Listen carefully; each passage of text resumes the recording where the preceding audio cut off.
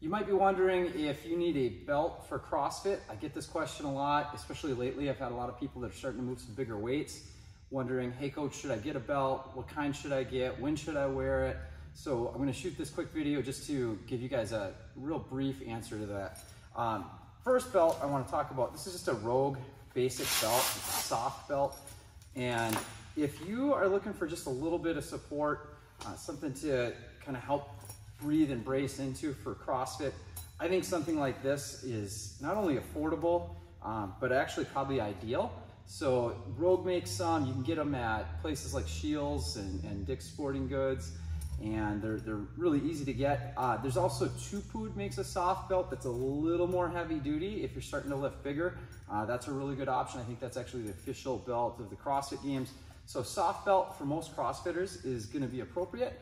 Not something you have to wear every day, but those days when you're going heavy, if you're starting to get into those intermediate levels or advanced levels, it can be just a good way to get some feedback as you brace to make sure you're locking in your core to help protect your spine. The belt won't do the work for you. It's there as a tool to support.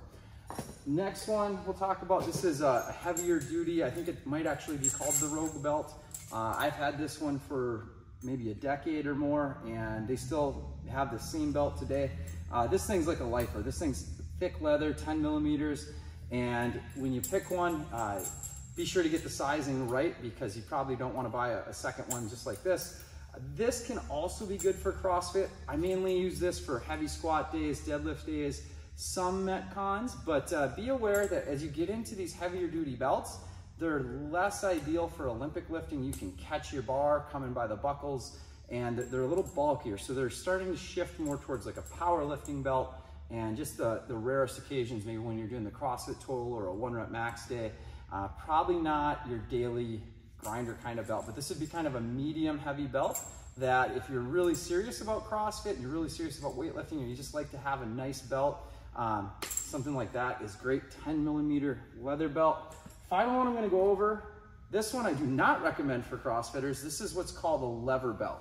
And the lever belt actually hooks on and does exactly what it sounds like. There's a lever that locks you in. So this huge mechanism here is gonna be totally in the way for most things you do in CrossFit. You don't wanna hit a bar on this metal piece, but they use them in powerlifting, and they're still legal for raw powerlifting, which is why I have this belt, just for powerlifting. And it locks you in. There's really no breathing, so if you're doing a Metcon, it's not a good belt for that. But if you're just building up for 1-rep max singles of squat, deadlift, it is great for that. This is a 13 millimeter leather belt.